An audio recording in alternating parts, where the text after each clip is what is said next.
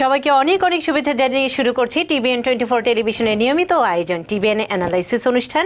আর সাথে আছি নূপুর চৌধুরী। আর সম্মানিত অতিথি হিসেবে আমরা পেয়েছি সিপিএ ইয়াকুব খান। আপনাকে স্বাগত জানাচ্ছি আমাদের এই অনুষ্ঠানে। শুরুতে জানতে চাই আজকে আমরা কি বিষয় নিয়ে আলোচনা করব, তারপরে আমি দর্শকদের একটু জানিয়ে রাখতে চাই আমাদের ফোন নাম্বার এবং ফেসবুক। তবে শুরুতে ইয়াকুব ভাই, আমরা আলোচনা করতে চাই বিভিন্ন ধরনের বিজনেস ডেভেলপমেন্টের বিষয়গুলি নিয়ে। এর মধ্যে বিজনেসের আমরা যে পরিকল্পনা নিয়ে আলোচনা করি বা বিজনেসকে কিভাবে একটা স্টেজ থেকে এটাকে সাকসেসফুল বিজনেসে রূপান্তরিত করা যায়, এই বিষয়গুলো নিয়ে আমরা আলোচনা করব। মূলত আমরা যদি বলি এক কথায় বিজনেস প্ল্যানিং, ঠিক আছে? আচ্ছা, তাহলে আমি একটু দর্শকদের জানিয়ে রাখতে চাই। প্রিয় দর্শক, আমরা আজকে কথা বলবো বিজনেস প্ল্যানিং, অর্থাৎ আপনি যদি স্বপ্ন দেখে থাকেন এই নিউ ইয়র্ক শহরে কোনো একটি ব্যবসা প্রতিষ্ঠান, সেটি যে কোনো ধরনেরই হোক, সেটির জন্য প্রাথমিক পরিকল্পনা কিংবা ওভারঅল সবকিছু মিলিয়ে আমরা আলোচনা করব এবং এই বিষয়ে আলোচনা করবেন সিপিএ ইয়াকুব খান। আর আপনারা যদি এই বিষয়ে কোনো প্রশ্ন থাকে মতামত, তাহলে সরাসরি যুক্ত হতে পারেন। আমরা সরাসরি আছি 646-307-9828 এই নম্বরে। এছাড়া আছি সরাসরি ফেসবুকে www.facebook.com/TBN24USA। আমরা বলেছি যে আমরা আজকে বিজনেস প্ল্যানিং নিয়ে কথা বলবো। আপনিই বলছিলেন যে এই বিষয়টি নিয়ে আলোচনা করতে চাই। তো সূচনায় আমরা কি বলতে পারি, ভূমিকাতে আপনি কি বলবেন? তারপরে আমরা বিভিন্ন বিষয়ে ধাপে ধাপে বলতে চাই শুধু বিজনেস না, আমরা জীবনের প্রতিটা ক্ষেত্রেই কিন্তু আমরা কোনো না কোনো পরিকল্পনা করে থাকি। হয়তো এটা আমাদের ফর্মাল বা আমাদের কোনো সাধারণ পরিকল্পনা হতে পারে, এটা এমন হতে পারে যে আমরা পরিকল্পনাটা লিখে করতে পারি, বা আমরা প্রতিটা ক্ষেত্রেই কিন্তু আমরা যখন বাসা থেকে বের হয়ে আমরা কাজে যাই, আমরা কিন্তু পরিকল্পনা করি যে আমরা কিভাবে যাব।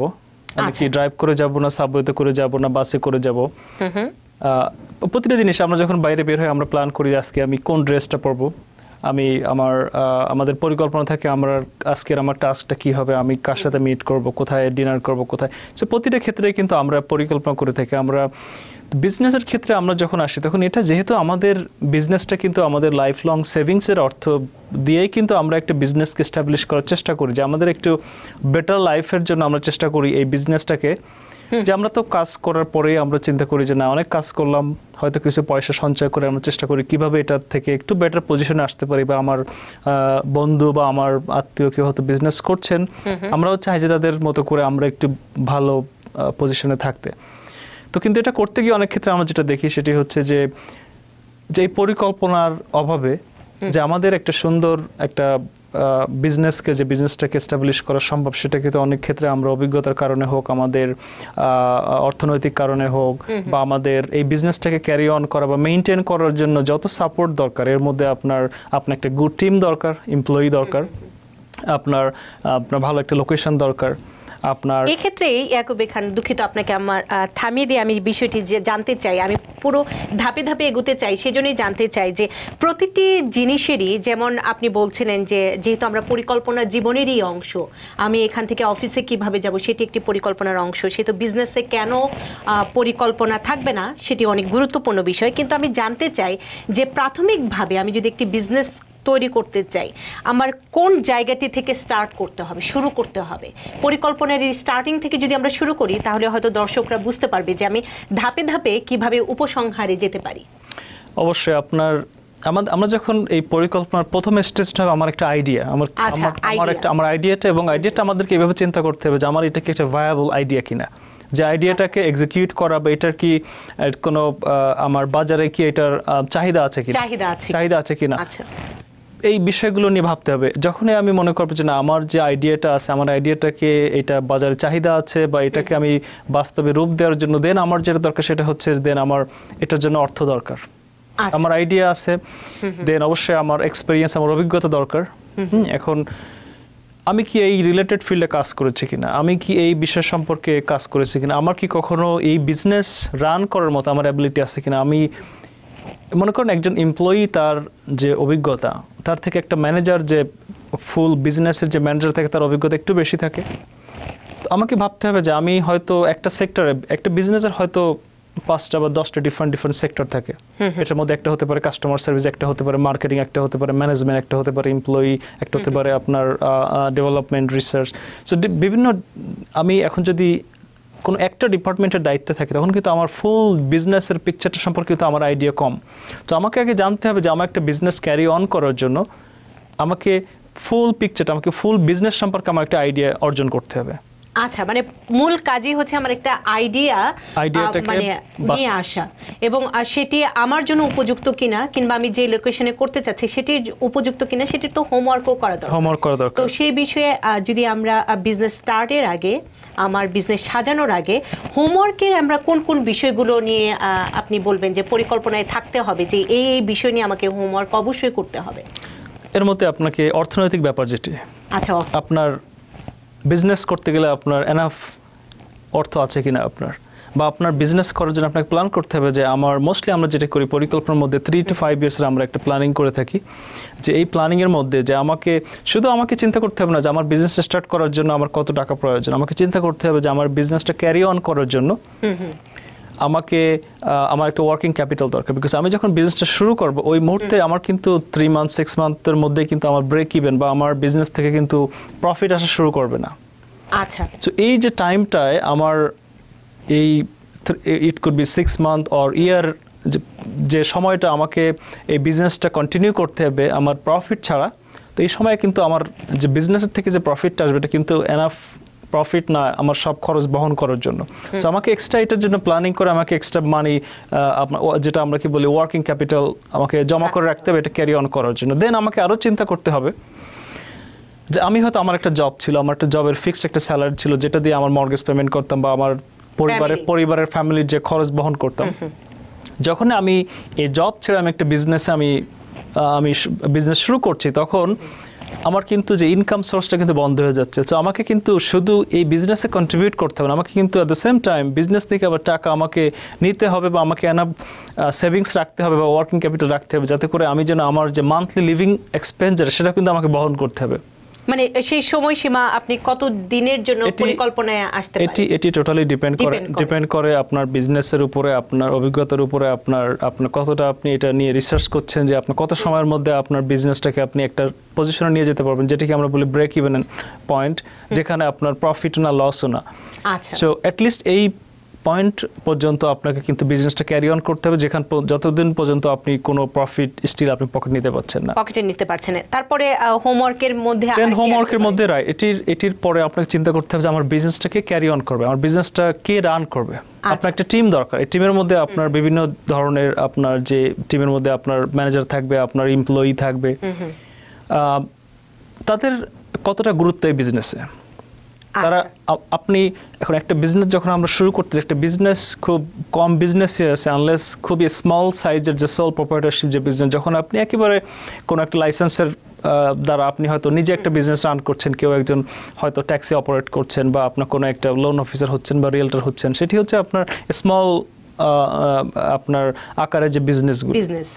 বাট আপনি যখন আপনার বিজনেসটাকে এক্সপ্যান্ড করতে চাবেন, আপনি বা আপনার বিজনেসটাকে আপনি এক্সপ্যান্ড করে আপনাকে সাকসেসফুল করতে চাবেন, তখন কিন্তু আপনার এটার পিছনে আপনাকে একটা টিম বিল্ড করতে হবে, যে টিমের মাধ্যমে আপনার বিজনেসটাকে আপনার নেক্সট স্টেজে নিয়ে যাবে, নেক্সট স্টেপে নিয়ে যাবে, যাতে করে আপনার এই টিমটা কিন্তু খুবই ইম্পর্টেন্ট একটি ব্যাপার। মানে এই টিমটাকে আপনি ব্যাখ্যা করবেন কিভাবে, যে এটি হচ্ছে আমার এমপ্লয়ি, নাকি আমার বিজনেসে যারা থাকবে তাদেরকে নিয়ে আমি রান করব, নাকি আমি নিজেই করব, সেভাবে ব্যাখ্যাটি কিভাবে আসবে? কি বিজনেসের এখন আপনি যখন এই এমপ্লয়ির কথা বলবেন, আমরা মোস্টলি আপনার যদি আপনি সাকসেসফুল বিজনেস ওনার হতে চান, তখন আপনি যদি আমরা এমপ্লয়ি বলি না, আমরা বলি টিম মেম্বার।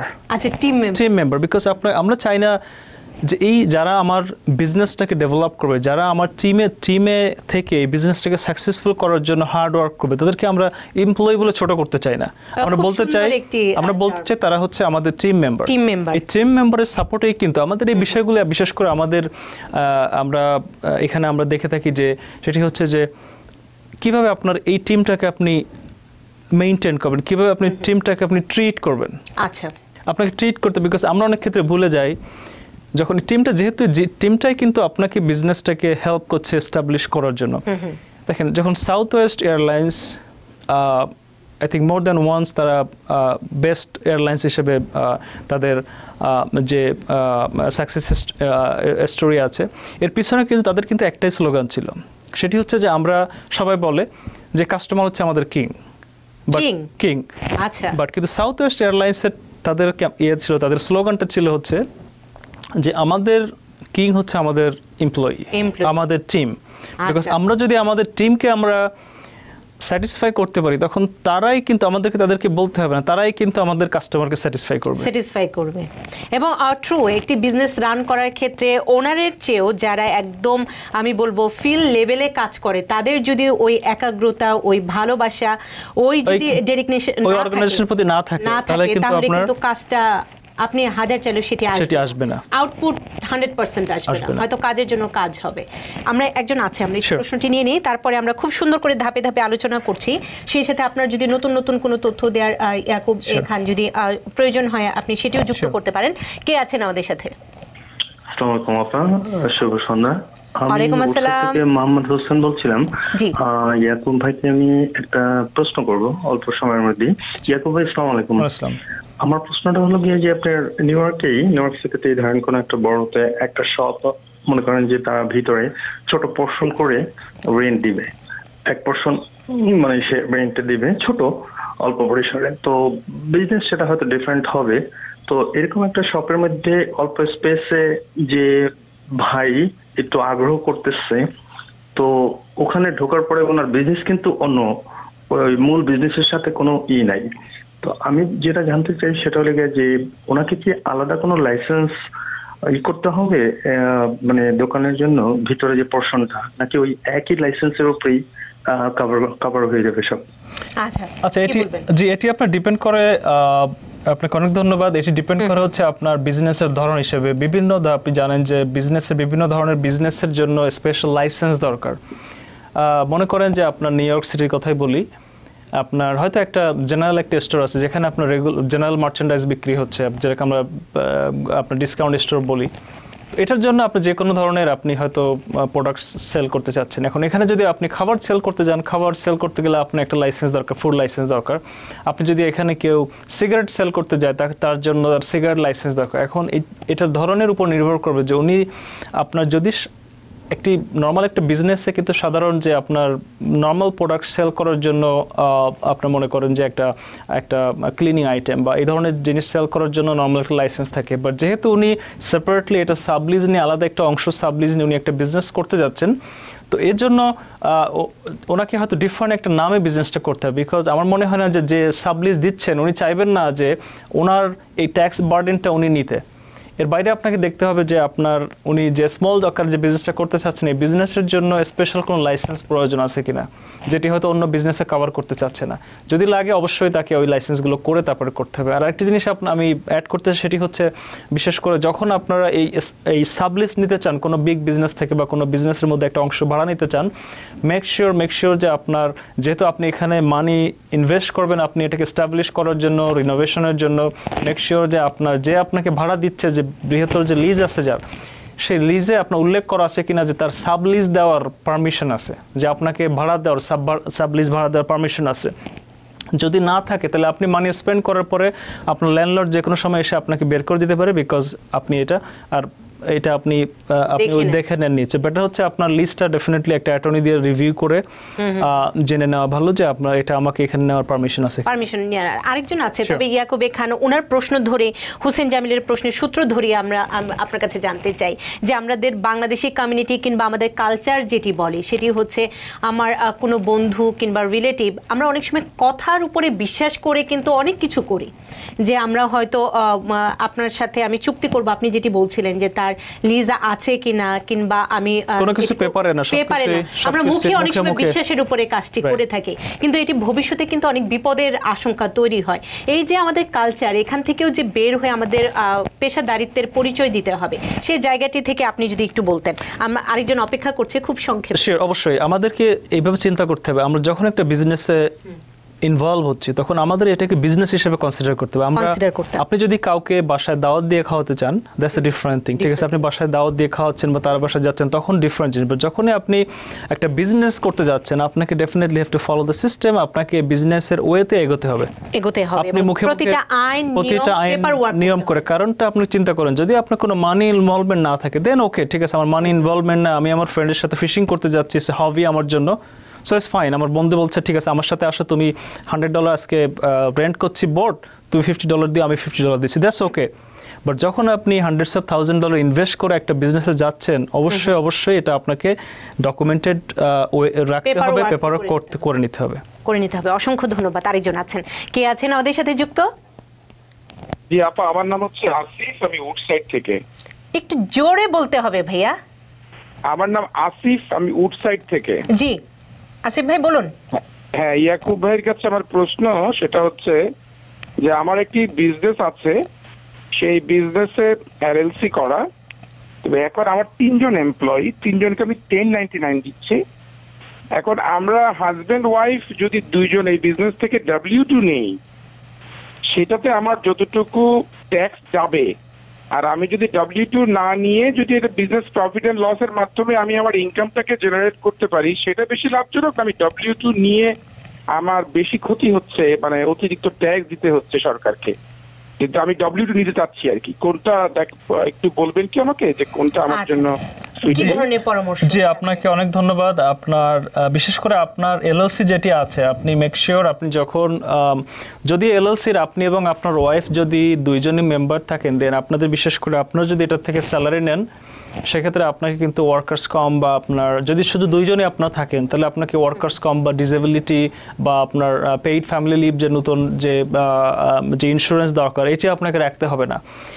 বাট একটা জিনিস খেয়াল রাখবেন, যদি কখনো কাউকে 1099 দিতে চান, মেক শিওর যে সে কি আপনার এমপ্লয়ি যাকে আপনি 1099 হিসেবে কনসিডার করছেন। কারণ অনেক ক্ষেত্রে ওয়ার্কার্স কম বোর্ড এসে কিন্তু এই ধরনের ঝামেলা করতে পারে। আপনি হয়তো একজন এমপ্লয়িকে আপনি জাস্ট ট্যাক্সটা সেভ করার জন্য আপনি 1099 দিচ্ছেন। আপনার প্রশ্ন সেটি হচ্ছে যে আমি W2 নিলে আমার জন্য বেটার নাকি না 1099? ওয়েল, আপনি যদি W2 নেন, যেহেতু আপনি এটার ওনার, সো আপনার W2 নিলে আপনার যে 15.3% যে ট্যাক্স, সোশ্যাল সিকিউরিটি, মেডিকেয়ার, এটি আপনি বিজনেস আপনার 50% দিবে 7.65%, আপনি অ্যাজ অ্যান এমপ্লয়ি হিসেবে আপনি দেবেন 7.65%। যদি আপনি এই W2 না নিয়ে আপনি যদি সরাসরি আপনি প্রফিট নেন বা আপনি এলএলসি থেকে আপনি যেটা করতে পারেন, গ্যারান্টিড পেমেন্ট নিতে পারেন। গ্যারান্টিড পেমেন্ট নিলে স্টিল আপনাকে কিন্তু 15.3% কিন্তু আপনাকে সোশ্যাল সিকিউরিটি ট্যাক্স পে করতে হবে।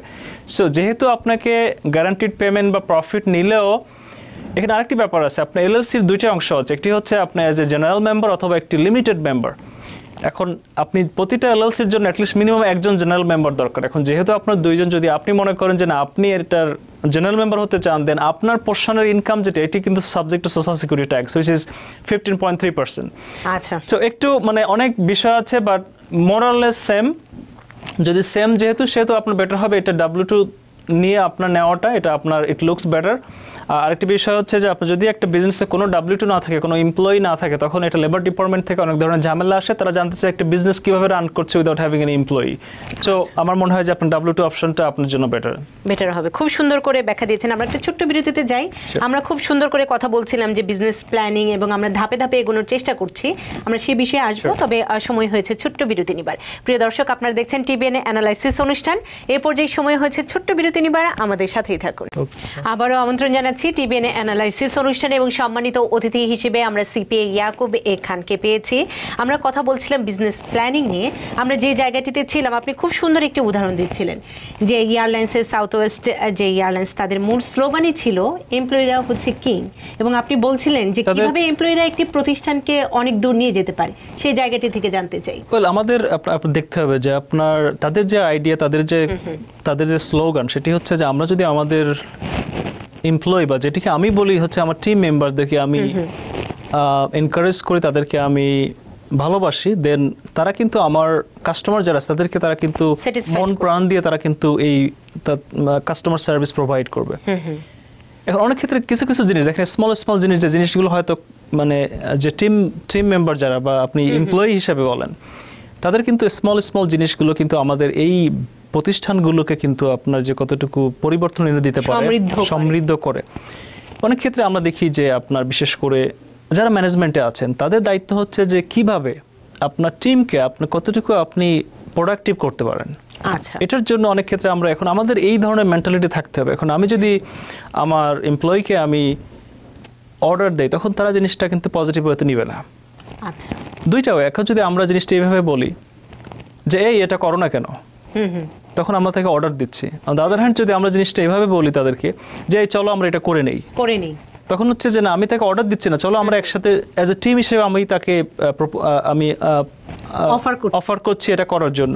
So just a small thing but that makes a big difference. আপনার যে কিভাবে এই টিমটা আপনার কিভাবে সহায়তা করবে আপনার এটা করার জন্য, নিজের মনে করে কাজটি করা। আমাদেরকে ট্রিট করতে হবে অ্যাজ এ ম্যানেজার হিসেবে, আমাদেরকে ট্রিট করতে হবে যে এই টিমটা কিভাবে, এই এমপ্লয়ীদেরকে কিভাবে আমাদেরকে ভুলে গেলে হবে না কিন্তু যে এই টিম বা এমপ্লয়ি এরাও হিউম্যান বিইং।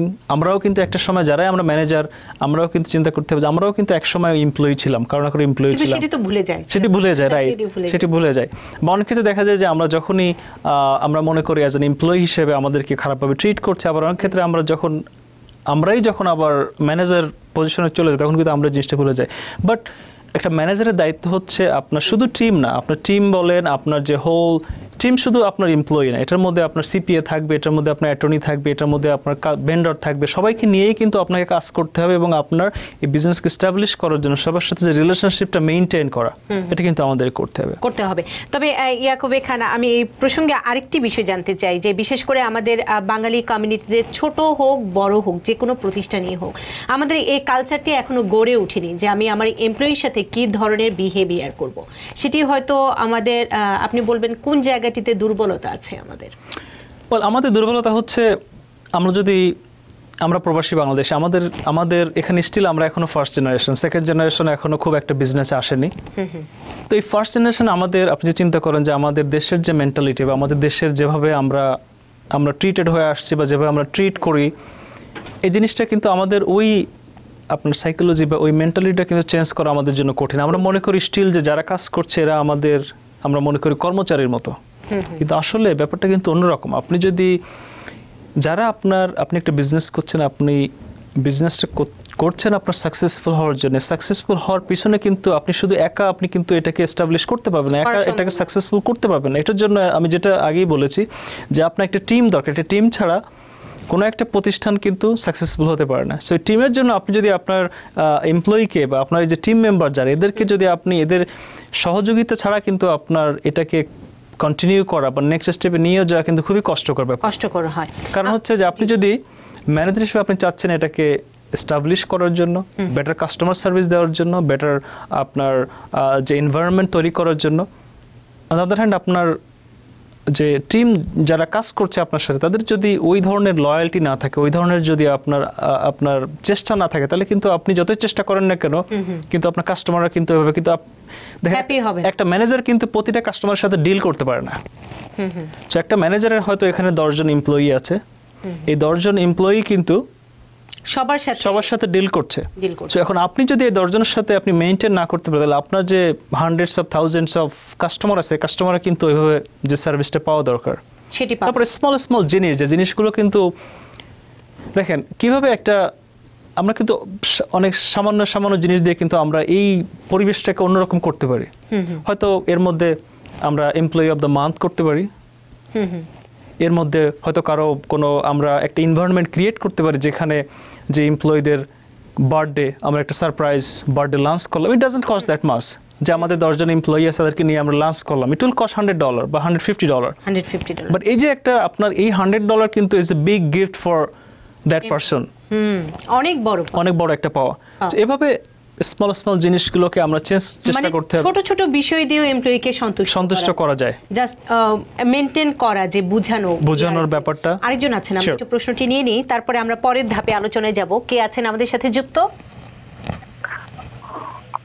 ফোনে কে আছেন? হ্যালো। জি, নামটি বলে নিতে হবে ভাইয়া। হ্যালো, আসসালামু আলাইকুম। নামটি? আমি বংশ থেকে বোরহান চৌধুরী বলছিলাম। জি, প্রশ্নটি? বংশ থেকে বোরহান চৌধুরী বলছিলাম। জি, বোরহান ভাই, আপনার প্রশ্নটি করতে হবে। জি, আমি প্রশ্ন করার আগে আপনাদের TBN 24 কে আমি স্পেশালি ধন্যবাদ জানাচ্ছি এত সুন্দর একটা অনুষ্ঠান উপস্থাপনার জন্য। সাথে সাথে আমি নিউ ইয়র্কের সুনামধন্য সিপিএ আমি যতটুকু জানি ইয়াকুব ভাই, ওনাকেও আমি স্পেশালি ধন্যবাদ জানাচ্ছি ব্যক্তিগতভাবে। আপনাকেও ধন্যবাদ। বোরহান ভাই, প্রশ্ন আছে? জি, প্রশ্ন। আমার প্রশ্নটা হলো যে আমার ছেলে সে কাজ করে খান চিটিরেলে, খান্তির কাজ করে সে আপনার পেচেকে কাজ করে আর কি। তারপরে এখন সে তো পেচেকে কাজ করে, এখন আপনার আমি যখন ট্যাক্স ফাইল করব তখন কি এই তার ইয়েটা, সে তো আপনার আমার সাথে, সে তো ডিপেন্ডেন্ট আমার, তো তার এটা কি আমার ট্যাক্স ফাইলে দেখাতে হবে অথবা উনি কি এখন স্টুডেন্ট? ভাইয়া প্রশ্নটা করছিলাম বয়সটা কত, ওনার বয়স কত, আর উনি স্টুডেন্ট কিনা? ওর এখন বয়স 17 বছর, ও স্টুডেন্ট। এখনো কলেজে যায় নাই অবশ্য, হাই স্কুলে যাচ্ছে। 17 বছর বয়স। জি জি, ধন্যবাদ বোরহান ভাই, বোরহান চৌধুরী, আপনাকে অনেক ধন্যবাদ আমাদের অনুষ্ঠান দেখার জন্য এবং প্রশংসা করার জন্য। আমরা বিশেষ করে খান টিউটোরিয়াল আমাদের আপনার যে ধরো যে পে স্ট্যাবের মাধ্যমে আপনার ছেলেকে যেটি পে করছে, এটা আপনার ছেলে যেটি করে সেটা হচ্ছে পার্ট টাইম একটা জব করে, এটার জন্য যে ডাব্লিউটা পাচ্ছে বছর শেষে গিয়ে, এটা হয়তো সামান্য couple of $1,000। সো এটি স্টিল আপনার ছেলে স্টিল আপনার ডিপেন্ডেন্ট। যদি আপনার এই ডাব্লিউটা উইথিন আপনার অ্যাবাউট লাইক $4,000 নিচে যদি থাকে, তাহলে এটা কোনো সমস্যা নাই। আপনি আপনার ছেলেকে আপনার সাথে ডিপেন্ডেন্ট দেখাবেন, কিন্তু ওর যে ডাব্লিউটা, ওর যে ইনকামটা আপনার ট্যাক্স রিটার্নের সাথে অ্যাড হবে না। এটি হবে ওর জন্য সেপারেট একটা ফাইল করতে হবে, যে ফাইলে আমরা দেখাই যে ও ইনকাম করছে কিন্তু ওকে ডিপেন্ডেন্ট ক্লেম করছে না, ও ডিপেন্ডেন্ট ক্লেম করছে আপনাকে। সো দুইটা ট্যাক্স রিটার্ন হবে, বাট এটার সুযোগ আছে। আপনি বিশেষ করে আপনার সিপিআর কাছে যখন যাবেন, তখন তাকে আপনি এটা বললে যে তারা এই জিনিসটি বুঝবে যে দুটো ফাইল হবে, ওটা আপনাকে সেপারেট করতে হবে। অনেক অনেক ধন্যবাদ আপনাকে। তবে ইয়াকুবে খান, ওনার প্রশ্নের সূত্র ধরে আমার একটু জানতে ইচ্ছে করছে আপনার কাছে, সেটি হচ্ছে আমরা অনেক সময় তো এইসব বিষয়ে যে অনেক সময় ক্যাশে আমরা একটু গোপন রাখার চেষ্টা করি যখন আমার বাচ্চাটি হয়তো পার্ট টাইম কাজ করছে, কিন্তু আপনার পরামর্শ কি হবে যে প্রতিটি তথ্যই উপস্থাপন করা উচিত কিনা? অবশ্যই আমাদের বিশেষ করে দেখেন, আপনার যখন আমরা ট্যাক্স ফাইল করতে যাই, এখানে আপনার অনেকে মনে করেন যে না, আমার ইনফরমেশনগুলো আমি দিতে পারছি না, বাট যদি কোনো কিছু দেওয়া সম্ভব না সেটা অন্য ব্যাপার, বাট যদি আপনার জানা মতে কোনো ইনফরমেশন থাকে সেটা আপনাকে ফুলি ডিসক্লোজ করতে হবে, ডিসক্লোজ করে আপনাকে ট্যাক্স ফাইল করতে হবে। যদি অনেকে আমরা মনে করি যে সাময়িক সময়ের জন্য যে আমি হয়তো বেনিফিটেড হচ্ছি না, কিন্তু আপনি একটা জিনিস মনে রাখতে, আমরা যখন ট্যাক্স ফাইল করছি, আমরা কিন্তু প্রতিটা ট্যাক্স ফাইল সাইন করছি এবং প্রতিটা সিগনেচারে আমরা কিন্তু উল্লেখ করছি যে বিষয়গুলি আমি উল্লেখ করছি বা যে ট্যাক্স ইনফরমেশনগুলো আমি প্রোভাইড করছি, এগুলো সত্য এবং এগুলো কারেক্ট ইনফরমেশন। সো এটা যদি আমরা রং ইনফরমেশন দিয়ে আমরা সাবমিট করি, তাহলে কিন্তু এটার জন্য আমরা দায়বদ্ধ থাকতে পারি ট্যাক্স ডিপার্টমেন্টের কাছে। আমরা বিজনেস প্ল্যানিং এ আসবো, আরেকজন আছে, প্রশ্নটি নিয়ে নেই। কে আছেন আমাদের সাথে যুক্ত? আসসালামু আলাইকুম, আমি এখন একটা প্রশ্ন ছিল আমার, আমি আসিফ ওয়েবসাইট থেকে। জি জি ভাইয়া বলুন। ইয়াকুবের কাছে প্রশ্নটা হচ্ছে যে আমি আমার মা থাকে দেশে, বাট আমার মায়ের জন্য প্রতি মাসে আমার একটা খরচ পাঠাতে হয়, এবং আমার ওয়াইফও তার মায়ের জন্য, মানে আমার শাশুড়ির জন্য সে একটা খরচ পাঠায়। তো এখন ওরা তো দুজনেই কেউ এখানকার সিটিজেন না, তো আমরা যে ওনার জন্য খরচ পাঠাই বা আমার মাকে যে দেখাশোনা করি, এই খরচটা আমি কিভাবে ট্যাক্সে ইনক্লুড করতে পারবো এবং এটা ইনক্লুড করলে আমার কি কি বেনিফিট হবে? অসংখ্য ধন্যবাদ আপনাকে, অসংখ্য ধন্যবাদ যে আপনাকে অবশ্যই আপনি আপনার দায়িত্ব পালন করছেন মার জন্য, শাশুড়ির জন্য, গুড থিং। কিন্তু ট্যাক্সের যে গাইডলাইন সেটি হচ্ছে যে আপনাকে তাদের যে বেনিফিট, তাদের যে খরচ আপনি বহন করছেন, এটির জন্য তাদেরকে এখানে থাকতে হবে অ্যাটলিস্ট বছরে, তারা যদি গ্রিন কার্ড বা তাদের সোশ্যাল থাকতে হবে এবং তাদেরকে এখানে অ্যাটলিস্ট বছরের 6 মাসের বেশি এখানে থাকতে হবে, তাহলে আপনি তাদের যে খরচ বহন করছেন এটার জন্য আপনাকে ক্রেডিট দিবে। আদারওয়াইজ আপনি যে বেনিফিট তাদেরকে দিচ্ছেন বা খরচ বহন করছেন, এটি আপনার পার্সোনাল আফটার ট্যাক্স মানি থেকে দিচ্ছেন, যেটি কোনো বেনিফিট আপনি পাবেন না। মানে এটি পাওয়া সম্ভব না, এটি পাওয়া সম্ভব না। খরচ, এটি খরচ, অনেক কিছুই খরচ। মনে করেন যে আপনি যখন যদি কেউ মনে করেন ওয়াইফের জন্য আপনার গিফট কিনে নিয়ে আসেন, এটিও একটা তার খরচ, বা নিজের যে সংসারের বহন করার জন্য। কিন্তু এটা আপনাকে আপনার কিছু কিছু, এখন আমি জানি অনেক কিছু মেক সেন্স করে না ট্যাক্সের। অনেকে বলবেন যে না, এটা তো মেক সেন্স করছে না, আমি আমার এখানে যদি মা থাকে আমি বহন করছি, আমি দেশে থাকলে কেন তার জন্য বহন করতে পারবো না? অবভিয়াসলি এটা আপনার রিজনেবল কোশ্চেন, বাট ব্যাপার সেটি হচ্ছে যে আমাদের ট্যাক্সের গাইডলাইনটা ফলো করতে হবে এবং তাদের গাইডলাইনে নাই, কারণ অনেক ক্ষেত্রে যে বিষয়টি হয়, যেটি নিয়ম, এখন নিয়মের পিছনে আপনার কিছু রিজনেবল কজও আছে, সেটি হচ্ছে যুক্তি আছে। সেটি হচ্ছে যে আপনি যখন আপনার দেশে আপনি বলছেন যে আপনি আমার প্যারেন্টসের জন্য খরচ করছেন, এখানে আইআরএস এর কোনো ওয়ে নাই যে আপনার এখন বাংলাদেশে গিয়ে এটা ভেরিফাই করা, ইনভেস্টিগেশন করা যে আপনি মায়ের জন্য খরচ করছেন বা আপনার শাশুড়ির জন্য খরচ করছেন বা বাবার জন্য খরচ করছেন, কত টাকা খরচ করছেন, এগুলো ভেরিফাই করার কোনো সুযোগ নেই। এবং এত ব্রডার ওয়েতে তারা এটা চিন্তা করতে পারে না। আমরা কথা বলছিলাম বিজনেস প্ল্যানিং, এর পরের ধাপে আমরা কি আলোচনা করব? এরপরে আমরা বিশেষ করে আপনার যে টিম সেটি একটি ব্যাপার, এর বাইরে আপনাকে বিশেষ করে কাস্টমার সার্ভিস, এটা আমাদের কমিউনিটি যে বিষয়গুলি যেটি আমাদের চোখে বিশেষ করে আসে, সেটি হচ্ছে যে আপনার বিজনেসটা একটা সময় ছিল আপনার এটা আপনার এই বিজনেসটা আপনি কোনোভাবে রান করলে মানুষের তখন প্রয়োজন ছিল, বা বিজনেসের আপনার এখন আপনি চিন্তা করেন বিজনেসগুলো আমাদের এখন টেকনোলজির জন্য আপনি কত প্রাইস অফার করছেন, এটি রাইট অ্যাওয়েতে সবাই, আপনি যখন একটা প্রোডাক্ট পারচেস করার সাথে আগেই সবাই কম্পেয়ার করছে যে আপনার এর আশেপাশে কোনো দোকানে এর দাম কম আছে কিনা। তো এখন কিন্তু আগের মতো সেই সুযোগ আর নাই যে আপনি মনোপলি বিজনেস করবেন বা আপনি একটি বিজনেস করবেন যেটি আপনি যেভাবে চান সেটি আপনার ওইভাবেই হবে। মানে মার্কেটে টিকে থাকার জন্য, কম্পিটিশনে টিকে থাকার জন্য এখন প্রাইসটা হোমওয়ার্ক করে নিতে না, শুধু প্রাইস না, আপনার প্রতিটা ক্ষেত্রে আপনার প্রাইস বলেন, কাস্টমার সার্ভিস বলেন, আপনার সেটআপ বলেন, আপনার প্রেজেন্টেশন বলেন, আপনি কিভাবে আপনার ডিলিংস করছেন কাস্টমারের সাথে, কি কি ধরনের কোয়ালিটি সম্পন্ন প্রোডাক্ট রাখছেন কিনা, প্রতিটা জিনিস কিন্তু এখন আর ওই সুযোগ নাই যে আপনি মনোপলি বিজনেস করবেন। প্রতিযোগিতামূলক বাজার, প্রতিযোগিতামূলক বাজার। দুঃখিত আপনাকে বারবার থামাতে হচ্ছে। কে আছেন আমাদের সাথে যুক্ত? জি, আমার নাম মাসুদ, আমি কুইন্স থেকে বলতেছি। জি ভাই। জি ভাইজান, আপনারা যেমন বলেন যে যখন ট্যাক্স ফাইল করবেন, কে রিয়েল ট্যাক্স ফাইলার তাকে বুঝে শুনে ট্যাক্স ফাইল করবেন। আমরাও টিবিএন কে বলতে চাই, আপনার সে সমস্ত লোক টিবিএন নিয়ে আসবেন যারা রিয়েল ট্যাক্স ফাইল করে। দিস ইজ কারণ হলো এখনকার আপনাদের এদেরকে দেখেই আমরা ট্যাক্স ফাইল গুলো করি। এটা হলো আমাদের রিকোয়েস্ট একটা। সেকেন্ড হলো আমরা ট্যাক্স সাধারণত কম দিতে চাই বা দিতে অনীহা আমাদের, কিন্তু আমরা ট্যাক্স বেশি দিলে আমাদের লাভটা কি এটা একটু কাইন্ডলি জানবো। ফিউচার কি আমাদের আছে? আমি ইদানিং বেশি দিয়ে অনেকে বলে যে বেশি ট্যাক্স দিলে ফিউচার ভালো আছে ইত্যাদি ইত্যাদি, 65 ইয়ার্সের পরে অনেক টাকা পাবে এরকম। আর আরেকটা বিষয় ফাইনালি, এটি ইয়াকুব ভাইয়ের কাছে, যে ডোনেশন করলে নাকি আপনারা ডোনেশন সেটা দেশে হোক দেশের বাইরে হোক সেটা ট্যাক্সে আমরা ইনক্লুড করতে পারি। সেই ডোনেশনটা কি আমরা যদি আমাদের দেশে দিই সেক্ষেত্রে আমরা কিভাবে অ্যাড করতে পারি এই জিনিসটা একটু কাইন্ডলি যদি বলতেন প্লিজ। অসংখ্য ধন্যবাদ। প্রথম প্রশ্নের উত্তরটি আমি একটু দিয়ে নিই, তারপরে দুটো প্রশ্ন আপনার জন্য। সেটি হচ্ছে দর্শক আপনারা আমাদের প্রাণ, এবং আমরা TBN 24 টেলিভিশনের পক্ষ থেকে সবসময় চেষ্টা করি আমাদের দায়বদ্ধতা থেকে আপনাদের বিভিন্ন তথ্য দিতে, বিভিন্ন সহায়তা করতে, কিন্তু সিদ্ধান্তটি কিন্তু আপনাকে নিতে হবে যে আপনারা কার কাছে যাবেন। আপনারাও কিন্তু একটু হোমওয়ার্ক করে নেবেন। তবে আমাদের প্রতিষ্ঠানের পক্ষ থেকে, আমাদের পরিবারের পক্ষ থেকে আমরা সেই দায়বদ্ধতা নিয়ে কাজ করি যেন আপনাদের সেটি ফিউচারে কাজে লাগে। আপনার জন্য দুটো প্রশ্ন আছে। প্রথমত, ট্যাক্স দিলে আমার জি অবশ্যই ডোনেশনের বিষয়টি। জি, আপনার যে প্রশ্ন সেটি হচ্ছে আমি ট্যাক্স বেশি দিচ্ছেন আপনি, কিন্তু আসলে ব্যাপারটি হচ্ছে যে আপনার ট্যাক্স বেশি দিয়ে আপনার যে বিষয়টি আপনাকে হয়তো কেউ এক্সপ্লেইন করেছে যে বেনিফিট যেটি, সেটি হচ্ছে আপনি যদি বেশি ট্যাক্স দেন, এখন বেশি ট্যাক্স দেওয়ার দুইটা ব্যাপার। একটা হচ্ছে যে আপনার সোশ্যাল সিকিউরিটি ফান্ডে যেটা যাচ্ছে সেটি হচ্ছে সোশ্যাল সিকিউরিটি বেনিফিটটা আপনাকে ইনক্রিজ করবে, কিন্তু এখন সোশ্যাল সিকিউরিটি বেনিফিটটা হচ্ছে 15.3% কন্ট্রিবিউশন করছেন। এখন আপনি এটার জন্য এক্সট্রা ট্যাক্স দিয়ে আপনার ওই বেনিফিটের জন্য, এটা আমার মনে হয় না যে এটা ওয়াইজ। বাট আপনার যতটা লিগালি আপনি যতটা আপনার ট্যাক্সকে আপনি কমাতে পারেন এটা আপনার জন্য বেটার, কারণ সোশ্যাল সিকিউরিটি ফান্ড অবশ্যই আমাদের প্রয়োজন, কিন্তু আপনার এখন প্রয়োজন বেশি।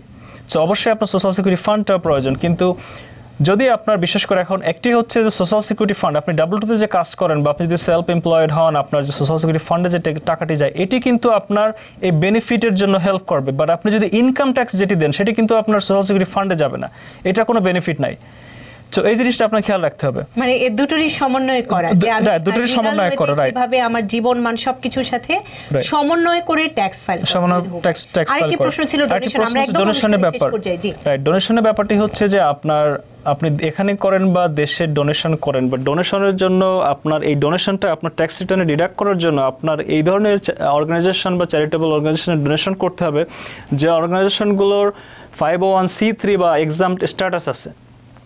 এই স্ট্যাটাসের মাধ্যমে যদি আপনার এখান থেকে ডোনেশন নিয়ে কেউ বাংলাদেশেও দেয়, সেটিও কিন্তু আপনার এই ডোনেশনটা আপনার গ্রহণযোগ্যতা পাবে এই ট্যাক্স রিটার্নের ক্ষেত্রে। আরেকটি বিষয়, আপনার যদি অনেক ধরনের আপনার বাড়ি না থাকে বা আপনার অন্যান্য আইটেমের ডিরেকশনের আইটেম না থাকে, সেক্ষেত্রে কিন্তু আপনি $3,000 আপনি ডোনেশন দিয়ে কিন্তু আপনি খুব একটা বেনিফিট পাবেন না, বিকজ আপনি আইদার স্ট্যান্ডার্ড ডিরেকশন নেবেন অথবা আপনার আইটেমাইজ ডিরেকশন নেবেন। এখন যদি আইটেমাইজ ডিরেকশনে আপনার যদি বাড়ি না থাকে বা আপনি মর্গেজ ইন্টারেস্ট না দেন বা রিয়েল এস্টেট ট্যাক্স না দেন, সেক্ষেত্রে শুধু $2,000 ডোনেশন কিন্তু খুব একটা বেশি হেল্প করে না কম্পেয়ার টু আপনি যদি ট্যাক্স বেনিফিট নিতে চান। আর অবশ্যই আপনি যদি মনে করেন যে না, আমি এটা আমার কোনো রিলিজিয়াস কজ বা কোনো কারণে আপনি কন্ট্রিবিউট করছেন, that's a different thing. But tax বেনিফিটের জন্য এটা আপনাকে জানতে হবে, আপনি ডেফিনেটলি এই বিষয়ে আপনাকে স্পেসিফিকভাবে জানতে হবে যে আপনার সিচুয়েশনে আপনার জন্য কি এটা ট্যাক্স বেনিফিটের জন্য কি হেল্পফুল কিনা, প্রযোজ্য কিনা। অসংখ্য ধন্যবাদ সিপিএ ইয়াকুবে খান। আমরা বিজনেস প্ল্যানিং নিয়ে কথা বলছিলাম, উপসংহারে যদি খুব সংক্ষেপে বলেন, কারণ অনুষ্ঠান শেষ করতে হবে। শিওর, অবশ্যই। আমাদের যে বিষয়গুলো আমাদেরকে খেয়াল রাখতে হবে সেটি হচ্ছে পরিকল্পনা এর কোনো বিকল্প নয়। আমরা যখনই, যেহেতু আমরা এখানে অনেক কষ্টসাধ্য করে আমরা চেষ্টা করি ম্যাক্সিমাম টাইম, আমরা দেখি যে আমাদের অর্থগুলো এখানে উপার্জন করে আমরা একটা বিজনেস এস্টাবলিশ করার চেষ্টা করি, বাট আমরা যেন এই পরিকল্পনার অভাবে বা আমাদের এনাফ হোমওয়ার্ক না করে বিজনেসটা এস্টাবলিশ করতে গিয়ে যেন আমাদের যে এই সঞ্চিত অর্থ বা আমাদের যে কষ্টার্জিত অর্থ যেন আমরা নষ্ট না করে ফেলি। বিকজ আমাদের এই অর্থর পিছনে কিন্তু শুধু আমাদের কষ্ট না, এটার পিছনে আমাদের ফ্যামিলি বা আমাদের নেক্সট জেনারেশন, আমার রিটায়ারমেন্ট, অনেক কিছু কিন্তু নির্ভর করছে। তো আমরা যখন স্টেপগুলো নিব, অবশ্যই যেন আমাদেরকে মনে রাখতে হবে যে আমার কি এনাফ অভিজ্ঞতা আছে কিনা, আমার কি এমপ্লয়ি ম্যানেজমেন্ট করার অভিজ্ঞতা আছে কিনা, আমি কি কাস্টমার সার্ভিস প্রোভাইড করার মতো আমার জ্ঞান আছে কিনা, আমার কি এনাফ ফান্ড আছে কিনা, আমার কি ওয়ার্কিং ক্যাপিটাল আছে কিনা, আমি এই যে 3 to 5 ইয়ার্সের যে পরিকল্পনা, যেটি আমার ফাইন্যান্সিয়াল প্ল্যানিং, যে আমার কত টাকা খরচ হবে, কত টাকা আমার প্রয়োজন, এই যে বিষয়গুলি, আপনার খুঁটিনাটি বিষয়গুলি আমাদেরকে অবশ্যই চিন্তা করতে হবে। বিকজ আমরা চাইবো না যে আমাদের ফ্যামিলিকে বা আমাদের লাইফটাকে একটা সিচুয়েশনে নিয়ে যায় যেখানে এটা একটা রিস্কে পরিণত হয় এবং আমরা সবকিছুই হারিয়ে ফেলি। অসংখ্য ধন্যবাদ সিপিএ ইয়াকুবে খান, খুব সুন্দর করে ব্যাখ্যা করেছেন। এবং সেই সাথে দর্শক, সবসময় ধন্যবাদ দিতে চাই আপনাদের জন্যই এই অনুষ্ঠান। সবাই ভালো থাকবেন।